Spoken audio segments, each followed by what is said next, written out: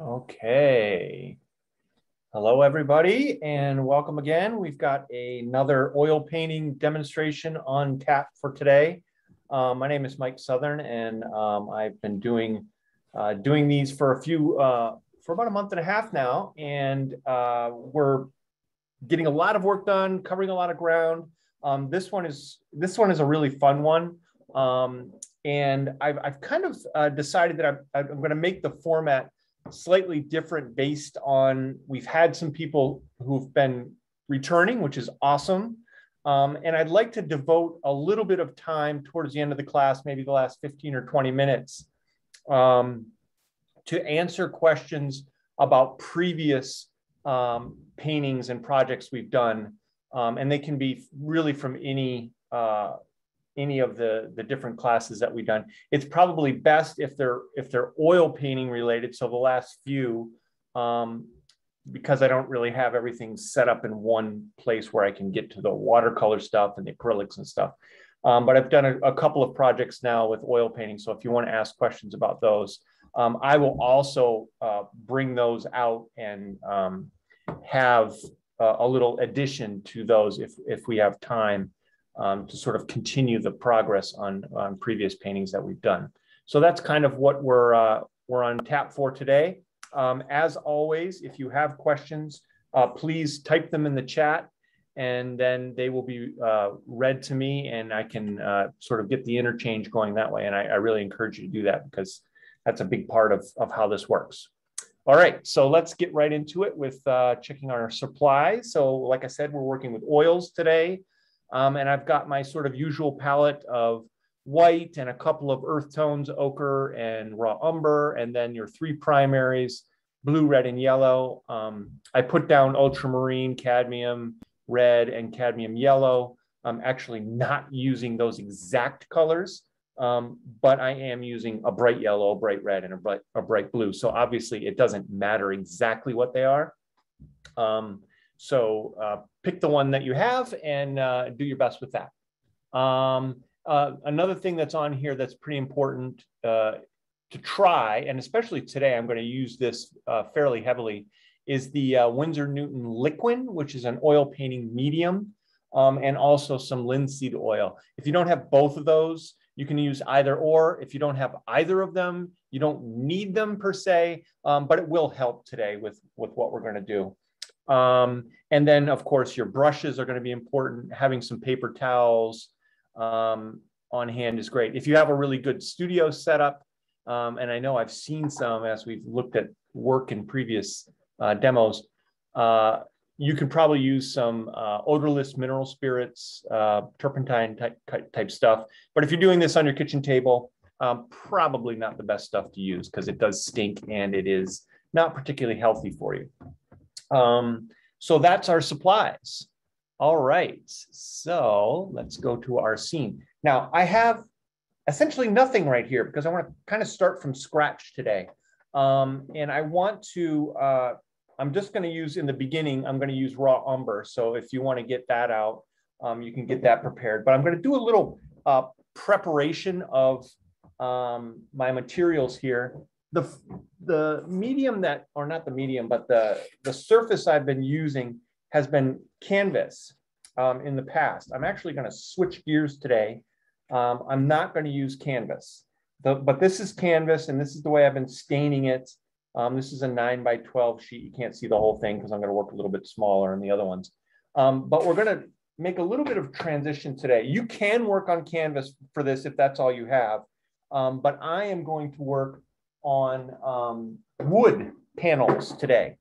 And there's many different types of wood that you can use. This is like an MDF board, which is like a particle board. It's really smooth. And it's you know, it's not like a plywood where it's got the wood grain built into it. I like to use these because they're really cheap. They're actually really durable. And they're super easy to find. You can get these at like any lumber yard. So, you know, feel free to kind of use what you have. But if you do have some wood panels, I'm going to kind of prep this one from the ground up to show you how to kind of prepare them to be painted on. I've got it all laid out. So it's, you know, we're not going to be watching paint dry or anything like that, which can be a little tedious. But this is one type of board that I have. This is another kind. This is the back side. This is kind of really textured, but the other side, this is thinner. You can see the difference here between these two. So this is, I don't know, 1/8 of an inch or 1/4 of an inch. This is more like 1/2 an inch. I like to use, if I can get away with it, especially when it's small, like I'm working with today, I like to use the thicker ones. They're just a little bit more durable. For bigger paintings, I'll use the thinner ones because it's a matter of weight, and I often have to frame them or put them on a wall or something like that. So I like to use the thinner stock when it comes to wood. But wood panels, plywood panels work great. Birch is a particularly good. Birch plywood is a really good surface to paint on. Fairly cheap, easy to find, and very durable. But I'm going to be using these panels, the particle board panels. So that's what I've got here. Now, so Mike, yep, go for it. We have a couple of questions here. Yep, let's hear it. So someone says that they've heard of cardboard being able to be used if prepared with enough gesso. So yep. Would that work for oils as well? It would. I would be hesitant to use cardboard. One, because you can bend cardboard with your hands really easily. So it's not terribly durable. But I don't see why you couldn't do it. You would definitely have to treat it the way I'm going to treat this board, actually. So if you're using cardboard or thinking of using cardboard, what I'm going to do here is actually what I would do if I was going to use cardboard. I would use it if you're just doing it to practice and studies. But you know, if you want to give it away and frame it and things like that, it's probably not the best stuff to use. You might have to like mount it on board, like glue it onto a board later for it to be a little bit more durable. But it could be used. Yeah. Okay. What about Bristol paper? What kind of paper? Just regular paper? Bristol smooth paper. Bristol smooth paper. Yeah, it depends upon how heavy of a stock it is. Like a regular, you know, just a piece of paper out of a regular sketchbook, I would probably not use, but I paint on paper actually frequently. I tend to use heavier stock, like watercolor stock, like 140 pound. So I've actually got a piece here. If I can find it, let me check really quick. It's just a little bit heavier grade. And I can't, oh, there it is. There it is. I'll just show you the watercolor paper that I have. So if you remember this from a few days ago, this is watercolor stock paper. So you can see that it's a little bit more stocky than just your sort of random sketchbook paper. So that would work. There goes the Mike, yeah. That's all right. I'll just keep talking. We're not really doing much anyways. Okay. But yeah, I would just say BFK, Reeves BFK paper. Reeves, R-I-V-E-S, and then it's BFK, just the 3 letters. That one is one that I use all the time for preparing for paintings. Anything that's got that heavy weight to it is really the key. But yeah, paper works great, and it's a really pretty common substrate. Okay, and would you gesso it? Like, for example, Yep. Watercolor Yep. paper? You would? Okay. I'm actually going to show you exactly how to do that. That's the first thing I wanted to show you. Perfect. Today. So that's a great question to ask, because that's what I'm going to show you. So I have this MDF board. The first thing that I do is I put a layer of the gel medium. Remember this from acrylics class we did a few weeks ago? This slow drying gel medium, just gel medium, acrylic gel medium will work fine. And what I do, I've already done this, is I just put a nice even coat over it, and it kind of seeps in there. And what that does is it seals the wood from the outside world. And if this were the thinner piece of wood, you know, like that previous one that I showed you was really thin, I would actually do that on both sides, because what you don't want to do is you don't want to have moisture coming in from one side and not coming in from another. That tends to make the board, a thin board like that, bow. So do that on both sides and on the sides, and you should be good to go. This one is thick enough where it's not really going to have that problem. So I haven't done anything on this side. So I've just put this gel medium on here first, and then you just take gesso, acrylic gesso, like so, and you're just going to put a coat of this on once this is dried. And this usually only takes about 15, 20, half hour, something like that to dry. I put it in the sun. It takes a lot shorter amount of time when you do that. And then I got a nice big brush, relatively speaking, to the board. If I were doing a massive painting, like, you know, 4 by 6 feet or something like that, I'd probably use a house painting brush.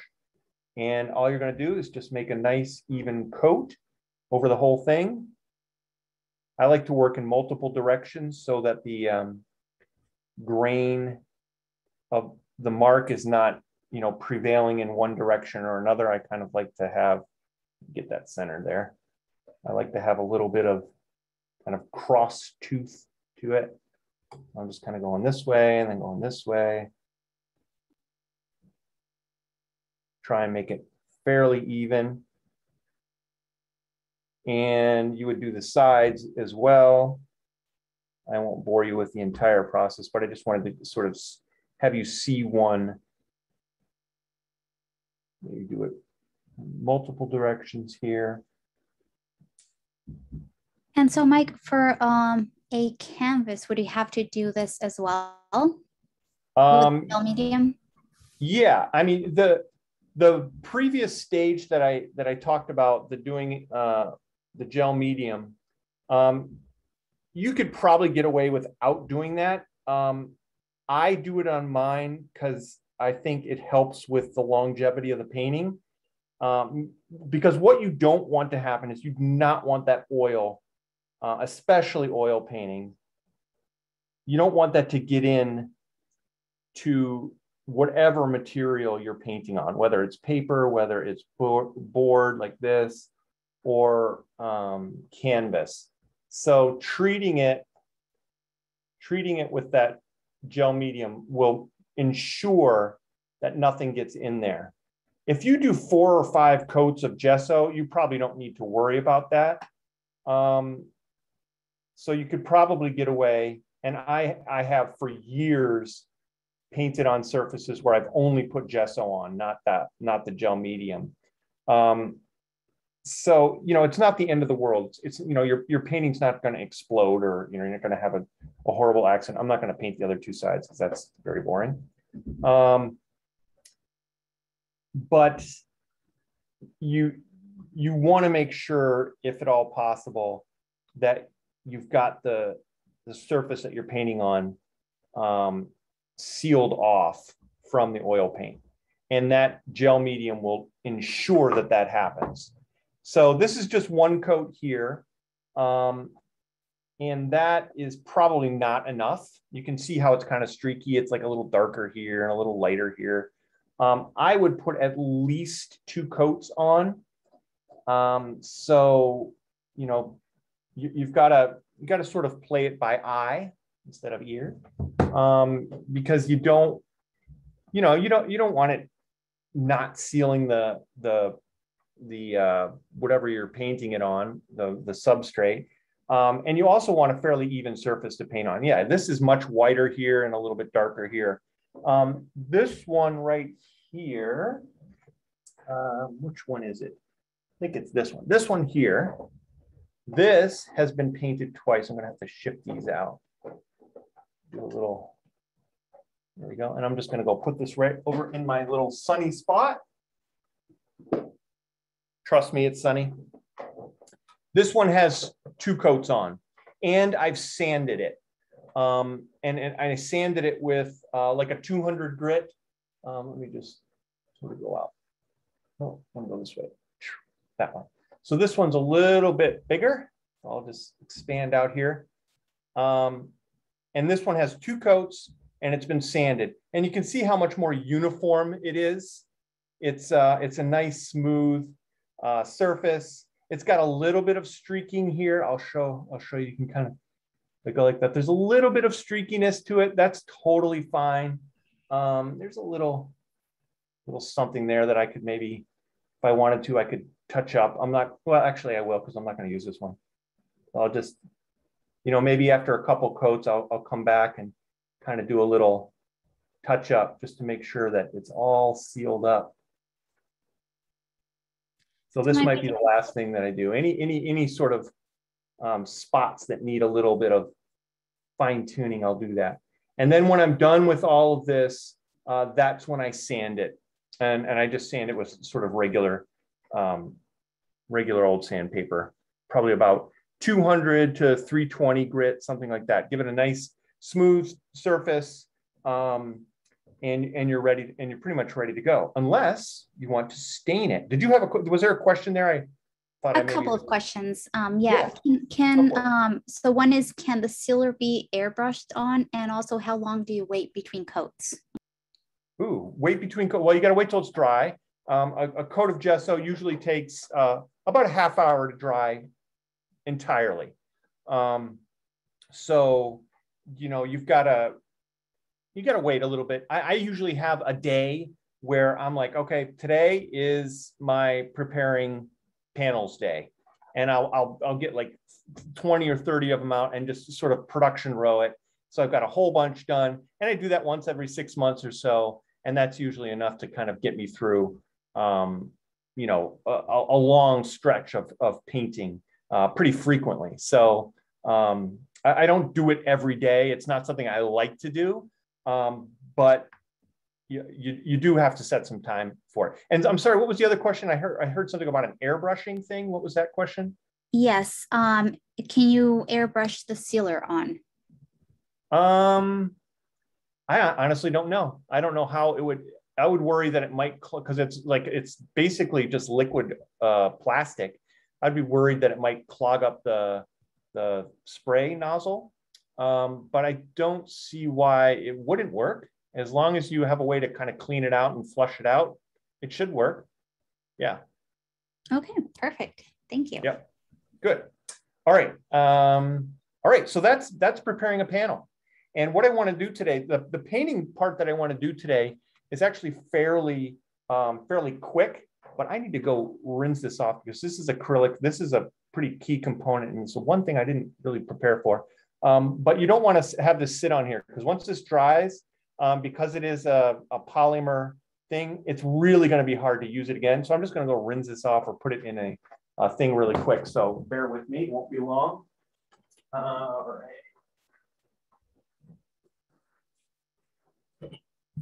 There. Just set it in a jar in the sink. Hopefully nobody thinks that's a glass of milk. That's not very good. Okay, so what I do have is I have a panel that is all prepared, all ready to go. And I'm going to move in a little bit here because that's pretty far away, relatively speaking. There we go, that's better. A little bit too much.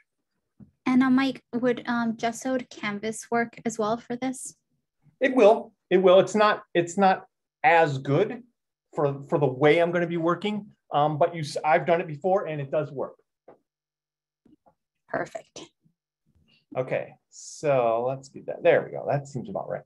So got my panel, which is nice and rigid, nice and smooth, which is a big difference between canvas. Canvas tends to give a little bit more, tends to have a little more texture.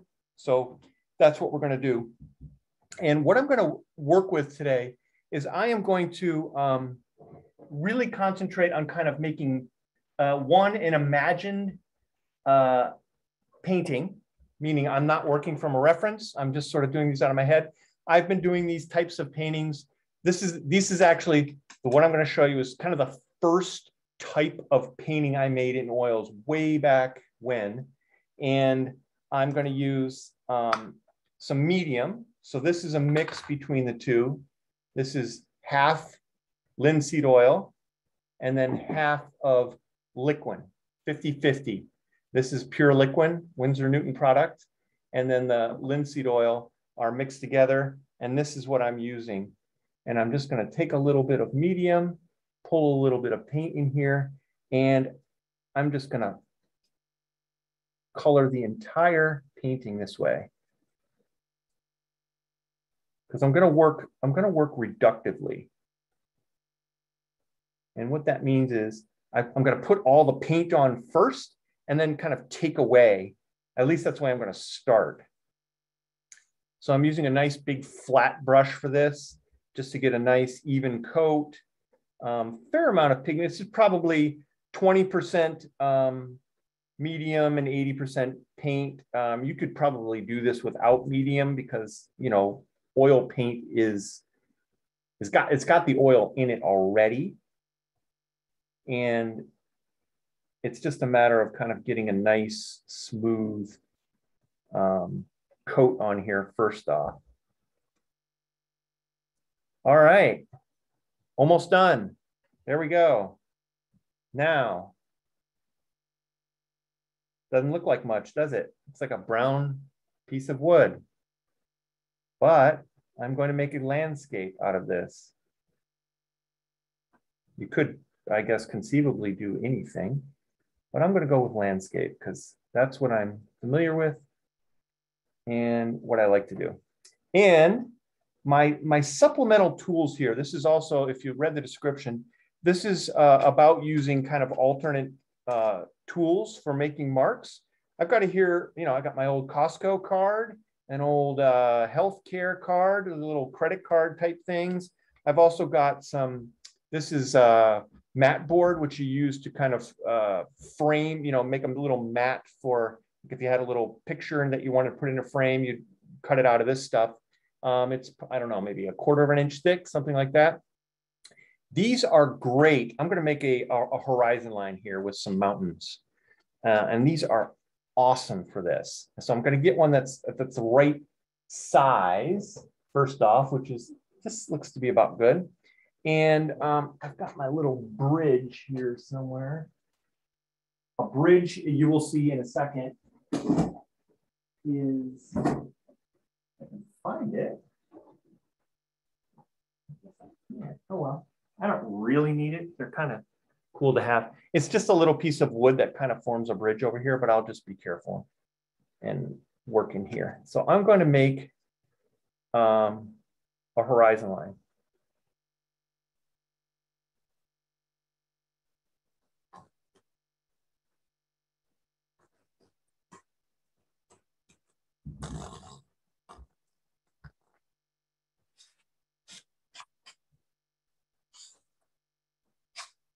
All right, so I have an instant horizon line. If I don't like the line that I make, and I actually don't really like this one, I can just add a little bit more. You know, try another one. I'll just show you a few. I like the general idea of where I had it, but maybe I'll get a little bit.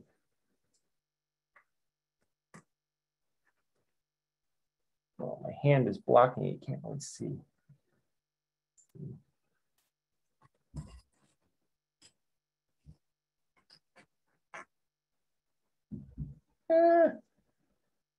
Go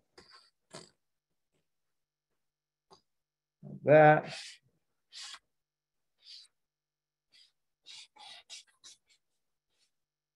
Just kind of pushing the oil around a little bit here. The other thing that you can do, yeah, I guess that works all right. And now it's just a matter of just kind of playing with it until something interesting happens. I think I'll make a little path or stream in as well. And I'm just going to take a smaller one here, maybe put this in. Something like that. And firm this up a little bit. Something like so. Now I'm just going to get a little bit more paint on here. And maybe just add a little bit of Dark ridge of trees here. These are kind of moody landscapes. When I started making these, I was in the Pacific Northwest near in Oregon, and there's a lot of kind of in Eastern Oregon. There's a lot of sort of dry, high desert areas, and this was kind of what was happening there. And I'm just going to take a little bit of this and maybe, you know, add the hint of some chaparral or maybe a fence post, something like that. Who knows? A little, let me get a little closer here. We'll get in. There we go. There, you can see that a little bit better. Go.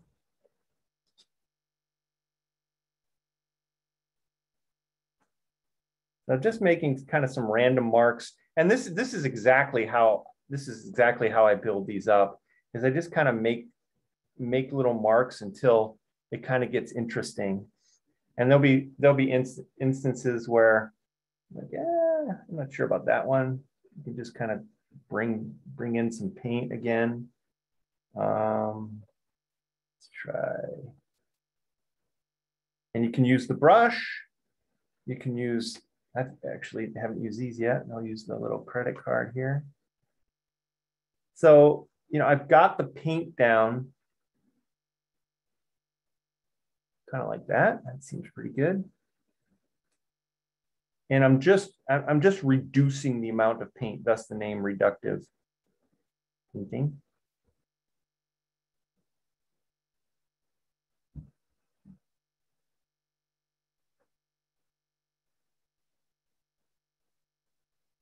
Don't really like that, so I'll just kind of bring it back.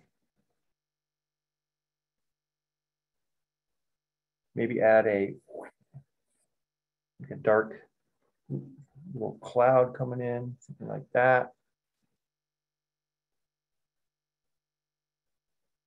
A little rain, hint of rain coming across there.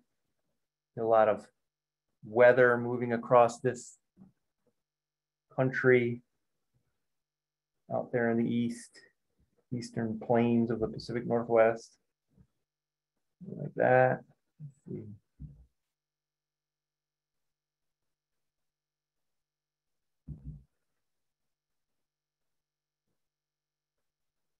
Maybe hint at what's kind of hidden behind a little bit of a ridge over there.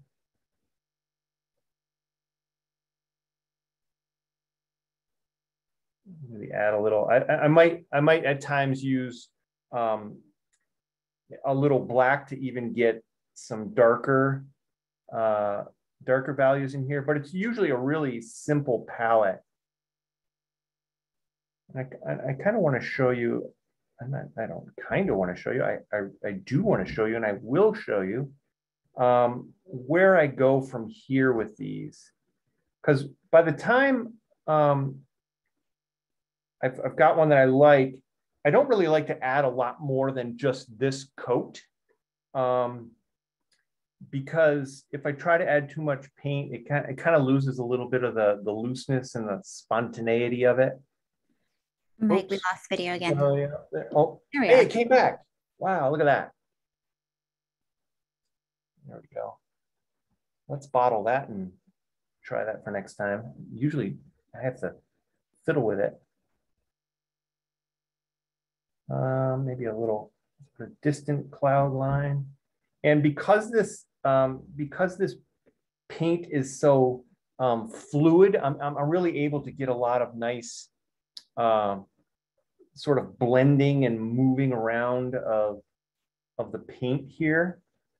So it really is a pretty flexible state. And this to me is one of the great things about oils, is because it's so slow drying, I'm really able to kind of just play with it, you know, really get a lot of mileage out of my marks. And, you know, oh, I don't really like that. So I'll take my rag here and try a little bit of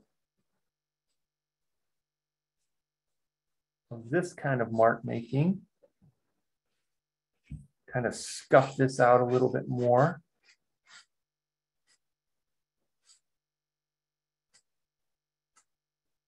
Add a little bit of that more rough kind of approach. Maybe add a little hint of, you know, texture into there. Maybe add a little hint of a brushy. I missed that one. Do that again. Something like that.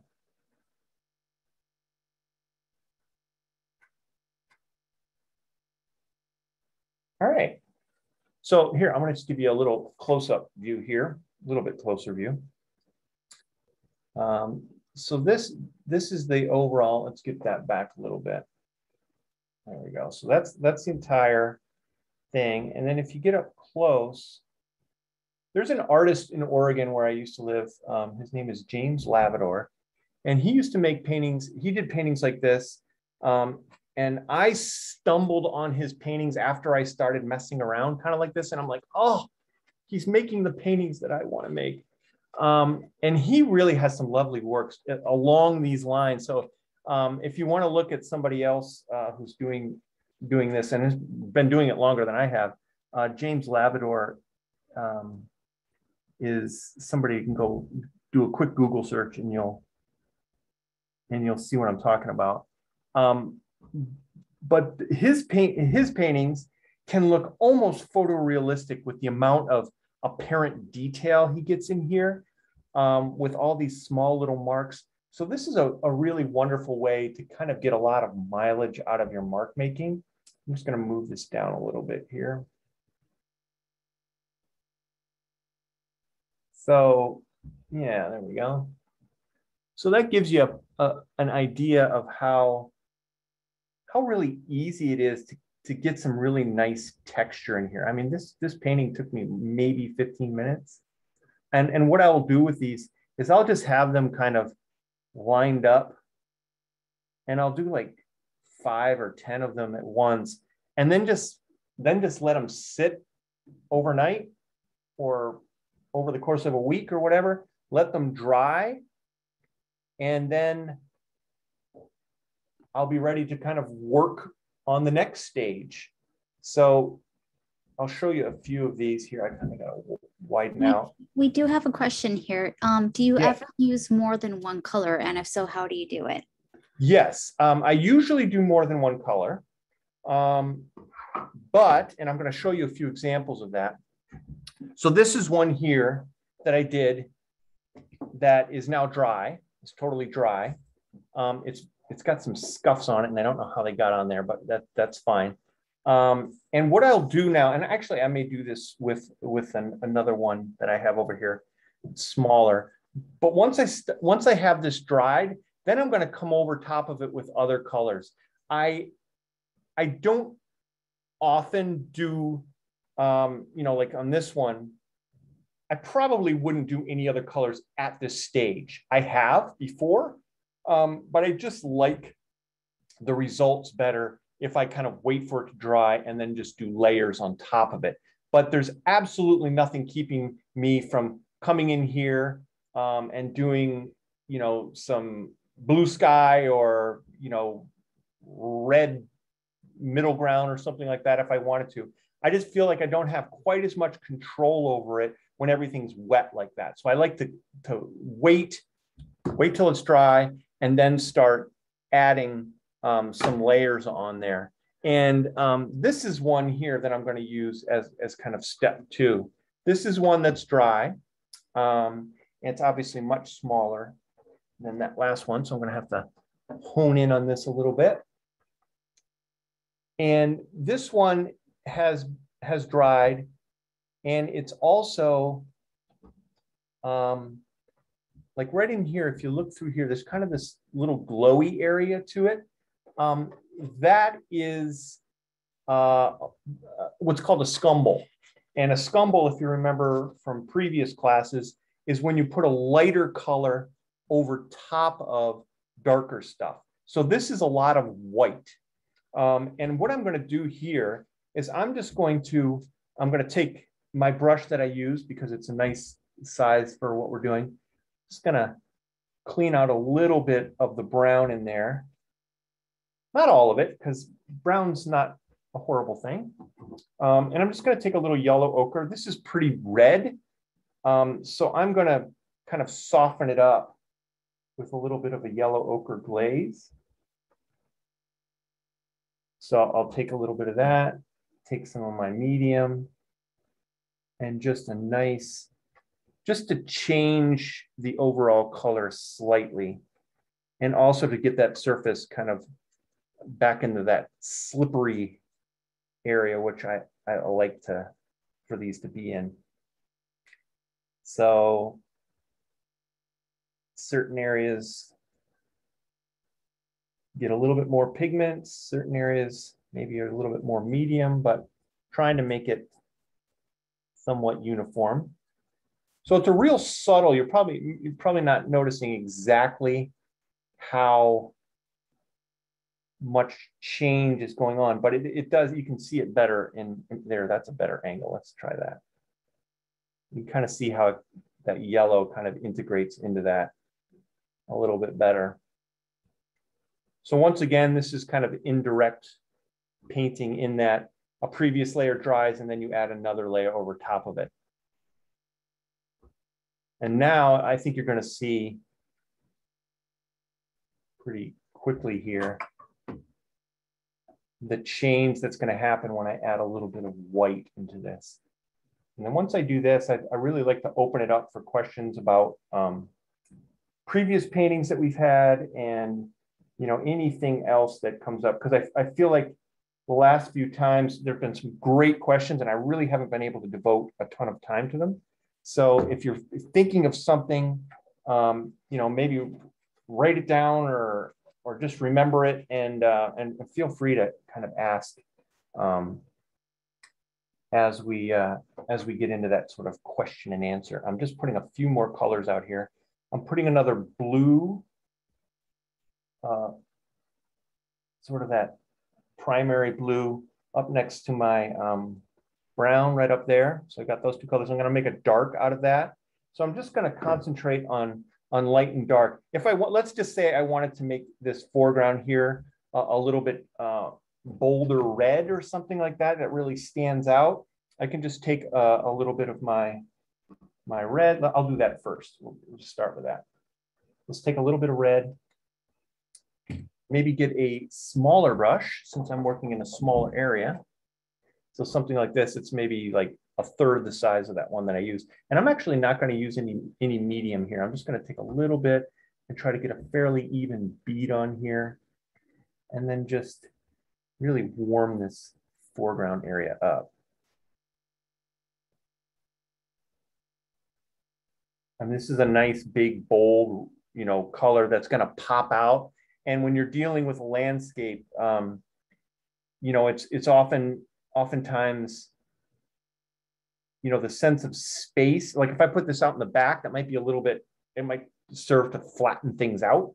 So I want that nice bold color to be in the foreground. And what I can do, sort of piggybacking on that, is take some of this, I just left the red in there, and then I'm going to mix up an even darker color. And again, not using any medium because I've already got a fair amount of medium all over the surface anyway. And I'm just going to kind of amplify some of the darks. Just give myself a little bit bolder foreground darks. Contrast, bright colors, those things all tend to work best in a foreground, especially in a landscape situation. So still working fairly thinly. Just trying to work around that bright red mark that I've made.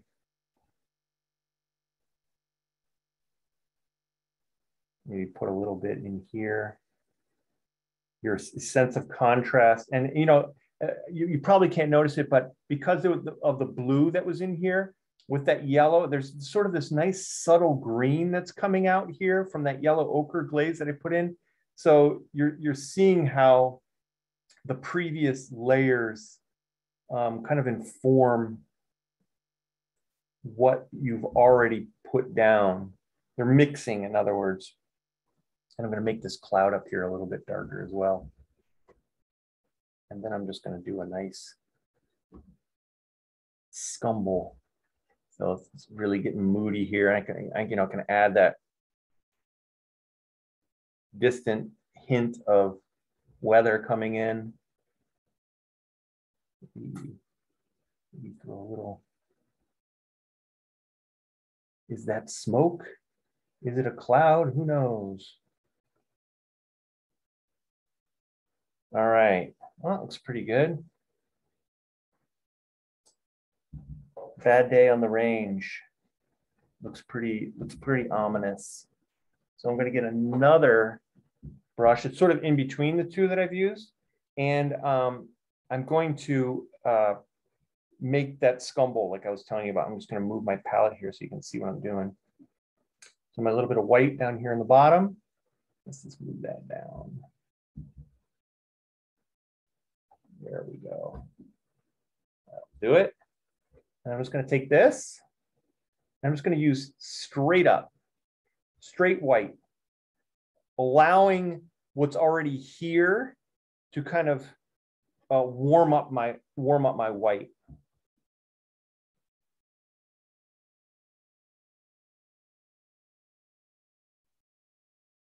And what this does is it kind of, you know, hints at a little brightness on the horizon out there in the distance, something like that.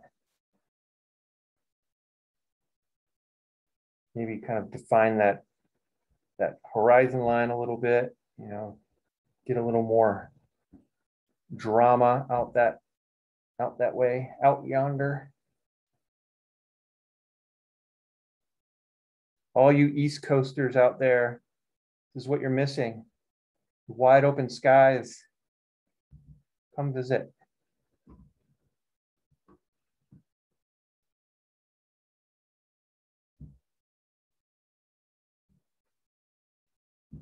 Or maybe you've seen it and you're like, ah, it's too much space for me. I'd go nuts. Couldn't do it.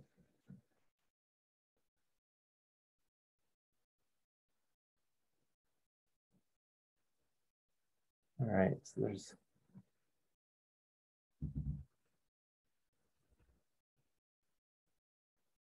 and I'm just kind of smoothing it out a little bit. You don't have to smooth it out. I mean, if you like it kind of a little bit more gritty and less defined,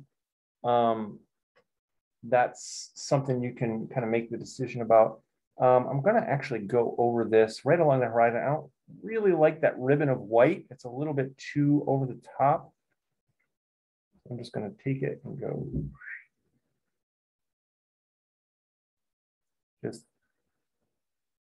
really give it kind of a sense of deep space, a little fuzzy out on the horizon like that. It's kind of unifying a little bit. All right. I have myself a moody landscape. How about that? Maybe do a little bit of this white kind of in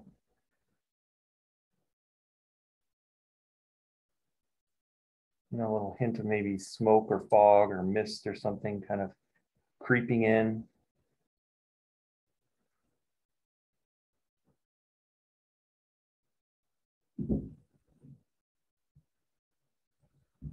Oh, I could go on, and I do. And this, I mean, you can kind of see how this, you could spend a whole day doing these and just kind of play around with it and get different effects and different kind of moods and things. Some of the ones that I do are really kind of sunny and like they're in a riverbed or something like this. So this is really kind of broad and wide open. Others are a little bit more, actually, I've got a couple sitting over here. I want to show you some kind of finished ones. So this is one that's a little bit more I don't know, I guess you could say enclosed. And the paint is a little bit rougher in there. This one here, this is PG-13. If you've got any kids, you don't want to see a bare bottom. Prepare yourself. It's nothing too extreme, but it's a figure. So this is one that's a little bit more worked and a little bit more colorful. This one probably involved, you know, a stage like this. And then I went to this and just started painting a little bit more thickly in here. And obviously the figure was done with a little bit more intricacy. I did a preliminary, you know, sort of draw in of the figure, and then I came in with the paint. So, you know, starting like this, starting, you know, with this approach here, you know, you can really make it as colorful or as monotone. I've got a couple of them that are just kind of like this, you know, the one that I did in the very beginning, where I'm just kind of pushing things around. And I kind of liked how I smooth things out there at the end. I'm going to do that a little bit here. So you really can kind of go in any direction that you want to with these. They're just really fun, and it's often like it takes the pressure off of, you know, having like this big mammoth project or something. These are just kind of fun in between little paintings, and you'll notice that as they start to dry, there's a little bit of tackiness to it. So, you know, it sort of changes the way the paint moves over the surface. Okay, so that is sort of an introduction to alternate mark making, you know, building a painting kind of over time. But also these are really quick. So you've got a lot of options when you start playing around with this approach to painting. So I'd like to spend the rest of the time, I of course always go a little bit longer than I always suspect I will. So I'd like to spend the rest of the time just answering questions that people might have about this or about any of the other paintings that we've worked on in oils so far, or any other medium if they come up. So we do have a few already. Yep. So it looks like someone accidentally got water in their Gamsol. So the question is it okay if the solvent or thinner mix with a bit of water? You know, I have never had that happen. The general rule is oil and water don't mix. And I think what actually will happen is if you let it sit, they separate. And I think, how will it go? Which one will be on top of the other? But if you're able to separate them, that's probably the best thing. If as long as it's not a ton of water, you should be fine. I really don't know the answer to that question. That's never happened to me before, and I've never encountered it. So my guess is, though, that they will separate, and you might be able to, you know, blot most of the water off if it comes to the top. Although I think the oil will sit on top because that's chemically how it works. But don't quote me on that one. Okay. Let me know how it goes, though. I'd be interested to hear the answer to that one. So John is asking, he wants to paint his guitar. So any tips on how he should prepare the guitar for paint? Oh, yeah, that would be tough. It's because that's probably got like a varnish on it. I'm guessing it's, you know, usually those things are treated. How attached to his guitar is he? I guess would be the first question. Because if I'm going to paint anything that has already got something on it, I'm going to try and get that varnish off, or at the very least sand it. You know, take a little, maybe probably start with like 100 grit and just to break the surface up, and then maybe go to a 220. And then you could, you'd probably be better off using what's called an oil ground. And you can find those, you could probably find those at Michael's. But if they don't have it, there's lots of places that will have it. I think they do. I've actually been in there and I've seen it around. But I would treat it with an oil ground just to be safe. And then you can pretty much paint the paint right on top of it. But yeah, that would be tricky. That would be tricky because the problem is if it's got a varnish on top of it, you probably shouldn't paint the oil on there because it'll just start to peel off. It won't stick to the surface. So you got to be careful about what's already on the guitar. Wow, two interesting questions I've actually never encountered before. There's always new questions. Yeah, there's always new stuff. That's true. So would you put any sort of medium on at the end to protect the paint? You can. It's not necessary. Any painting that you see in a museum has probably got, if it's an oil painting, has probably got what's called varnish on it. And varnish, back in the old days, was damar resin. And damar, I believe, comes from, I think it's called an acacia tree. I'm not sure, but it's a plant product. And what it does is it sits on top of the painting and it forms this barrier. So if you ever need to kind of clean the painting later on, when it's, like when they do restorations of paintings in museums and stuff like that, they'll take the varnish off first, and then they'll clean the surface of the painting, which usually, if it's got a good varnish on it, won't need much cleaning at all because the varnish has done that. And then they'll re-varnish over top of it. So a varnish of some sort. Today, they make a lot of synthetic ones. Just make sure that it's suited for oil painting. They do have varnishes for acrylic painting. So, sort of pick your poison in terms of what you're varnishing. Just make sure it's appropriate for the medium that you're using. Perfect. And what about starting over? Can you recycle oil projects? So if I wanted to paint on this, if I didn't like it and I wanted to just sort of cover it and work on it again, I'm assuming that's what that means. I think so. Yeah. If you do that, you can reground it, but don't put acrylic gesso over top of it. I mean, you can, if you're just practicing and you don't care about it, it'll probably be good for, a few years. But if you care about the longevity of it, you probably should put an oil ground over top of it. Because once you've got the oil down, you don't want to put any water-based medium on top of oils, such as acrylics, acrylic gesso, things like that. So make sure it's an oil ground. And then once you've got that down, you should be good to continue painting as before. Perfect. How do you feel about using palette knives? I love palette knives. Actually, I'm sorry I didn't use one on here. I'll go ahead and take this.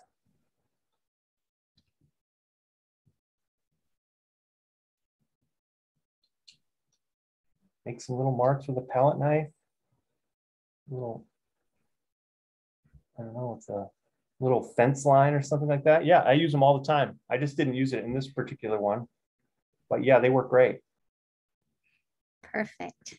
And what about how would you go about painting anything other than landscapes? Would you use the same techniques, like using a card as well, or how would you go about that? Well, it really is, you kind of got to pick and choose. Like if I were when I do figures like this, and that one that I showed you that had a figure in it, because it's a little bit more curvy and stuff, it's not so linear and geometric, I'll often use a Q-tip or something that has a little bit more of a curve quality to it. These things here really don't allow for a lot of sort of sinuous little curvy stuff. So using something else, it's just a matter of getting the right materials. Some people I've seen use like those little spongy makeup, like you put on rouge or something like that. They'll use that to kind of draw away the paint. So it's really anything that you can use to get the marks that you need to do. But this is not limited to just landscapes. That's a great question. Perfect. And can you use mineral spirits at home with ventilation, or do you think it's safer not to? I would have a dedicated space for it. If you're using, like if you use what's called Gamsol, which is a Gamblin product, it's really odorless and the harmful fumes are really minimized. There's another one called Terpenoid. So those are best to use no matter where you use them. But if you're going to use them in a common space, just be sure that nobody, one, has allergic reactions, because sometimes people just get really bothered by, you know, they get headaches by the fumes and stuff like that. I would say you can, but just be very, very careful about asking people around you and, you know, making sure that you clean up well so you don't get it in your food or anything like that. You just have to be a little bit cognizant of it's not like acrylics where everything's water-based and it doesn't have any smell. These will have a little bit of stink to them. Okay, perfect. And could you talk a little bit about cleanup, and also what do you do with your oil rags? Yes, Liquin. Fantastic. I did. That is exactly how I wanted to end, and we have a few minutes left, so that's perfect. I want to show you exactly how to clean these up. So it's been a long day of painting. I'm ready to clean up. This is a great way to end things. So what I'm going to do is I am going to do a full-on cleanup demo here. I'm going to widen out so you can see everything that I'm doing. Make sure that you have a space where you can put your cleanup materials on. I do not use mineral spirits anymore to clean my brushes. And it's not so much, you know, that I do not use mineral spirits. It's just, I just don't feel the need to use them. And anytime that I can cut down solvents, I'm going to do it. So what I use, it's just sitting off to the side here, just regular old canola oil, boring, regular salad oil. And that is going to be my main, and this is brand new because I just ran out of it. Does not have to be fancy. And as a matter of fact, it should not be fancy because the whole point is you're going to use a fair amount of this. You do not want to use, I mean, you can if you're, you know, filthy rich and just can buy linseed oil, which costs, you know, like 10 bucks a jar. This only costs like $2 a jar and you get like 3 times as much. So you just put a little bit out on your palette and you're going to use it like you would mineral spirits. And all that means is you just put some down, pour it out like so. This is exactly how I do it. I just put a little bit on my palette, and then I'm going to just do my small brush here. And the first thing that I do is I wipe as much paint out as I can in my rag. So I just kind of go back and forth and back and forth. Just get as much out of there. Just keep an eye on it. And it's like, all right, there's not much left in there. And this is a really easy way to cut down on your cleanup time, because if you get most of it out like this minimizes what you have to do here. And then I just take a scoop of it and just go back and forth, rinse it out, back and forth. And I'm just looking for the color here to kind of get clearer. So it's still got a fair amount in. Now we're getting somewhere. That's looking better. There's still some in there, but it's almost gone. And the thing is, you don't have to completely get rid of every drop at this stage, because there's going to be one more stage. Like this is getting really close, but I'll try and get it so it's perfectly clear. That's looking pretty good. There's a little bit in there, but there's not much. So 1, 2, 3, 4 different applications of the canola oil. And then what I'm going to do is I'm just going to sit this aside, do the same exact thing with my other brushes. And then when they're all clean, when they're all sort of clean to this standard, you know, like 1, 2, 3, 4, you know, they slowly get close to clear up here. When I get them all done like that, I'm just going to take them over to the sink, get a little hand soap or, you know, a cheap bar of like ivory soap, and just kind of go back and forth a little bit, put a little bit in my hand and just go back and forth and do the same thing. And you'll find that it doesn't take long at all for it to get completely clean. and then you rinse it out again and you're done. And your brushes, turpentine is not good for the longevity of brushes. So, and oil doesn't really bother it. As long as you make sure that it doesn't stay on there, the oil is not going to harm it essentially at all. I've had brushes for 10 years. As long as I'm cleaning them thoroughly, they'll last. And this is my go-to way for cleaning oil brushes. Canola oil and a little bit of soap and water at the end to finish it off. And that more or less brings us to the end. Maybe as we're signing off here, there's a few people that maybe want to hold anything up that they managed to get out of this. Anybody got anything? Have a look-see. Check. So we have, that is not Jason, but I will spotlight you. Hey. Hey, Jason. Oh yeah, nice, nice. Let me see. We have. have. Oh, look, you use some sticks or something in there as well, or back of a brush, something like that. Little wooden sticks, anything that you can kind of carve into works great. Oh yeah, well, full palette. Henrietta there. Then we have nice. John Williams over here showing us. Yes, for the person that asked about multicolors, that question is being answered as we speak. It's got a lot of nice sort of your primary, secondary palette in there. Nice, thanks, John. That's great. Monica. Monica, yeah. A nice big dark hill in the background there. It looks great. Yeah. Marina. Well, Marina, oh yeah, nice. Hey, that looks familiar. I've seen that painting before. Looks great. And nice. Wait, one more. It's got a nice glow. It's got a nice glow in the background there with that dab of white. Yeah. We have Leslie. Awesome. Ooh, Leslie, yeah, went full color. Yeah. Nice. And I think that's it for today. Awesome. Those are great. Well, it was kind of a mixed bag of different things, but the working with the reductive stuff is really what I wanted to show you today. So I think we got a lot of that covered. So next time, I believe we will be working with, I'm going to be doing a portrait in oils. It's going to be a two-parter.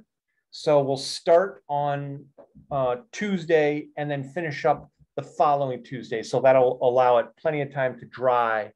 And then we'll be able to finish that up. Don't be intimidated by the subject matter.